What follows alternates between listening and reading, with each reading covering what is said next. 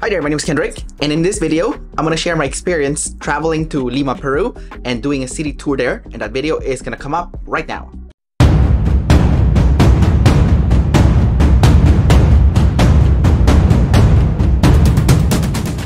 I've been to Peru before, back in 2017, and back then I got a chance to see Machu Picchu, check out Cusco, and this time around in my most recent trip, I was supposed to go to Chile, but I ended up having 2 nights in Lima, Peru on my way there. So I decided that since I do have a full day in Lima, that I wanted to go explore the city. I had booked an accommodation through booking.com, and the accommodation that I stayed at actually pick you up from the airport and will drive you back to the hostel. On top of that service, they also own a tour company which has a pretty reasonable price. I do believe I paid $35 US for a half-day tour of Lima along with my girlfriend.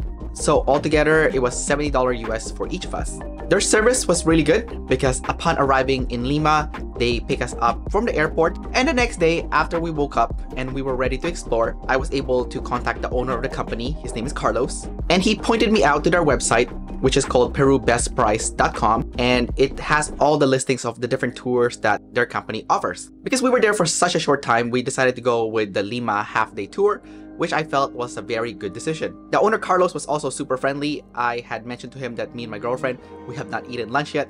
So before we started the tour, he actually grabbed us from the accommodation that we were staying at and took us to a place where we can grab lunch. The lunch was awesome. The price was also pretty good. It was called menu, and in Peru, basically you get a 3-course meal. So you get like an appetizer, the entree, and a dessert. After eating lunch, we proceeded to go to our first destination in the tour, which is going to be the historical city center. Along the way in the historical city center, we got a chance to try some liquor and also to shop for souvenirs.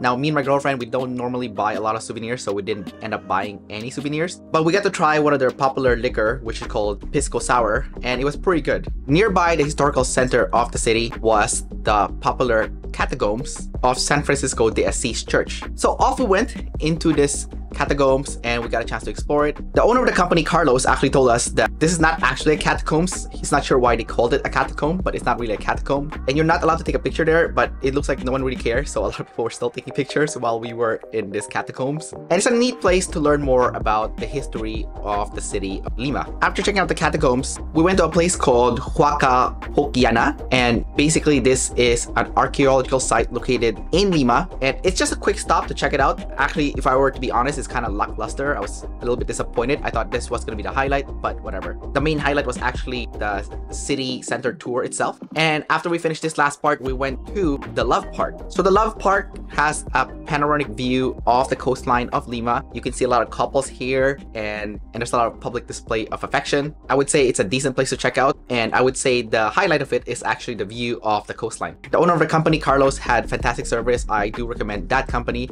if you want to go visit Peru and you want to go check out Machu Picchu or whatever.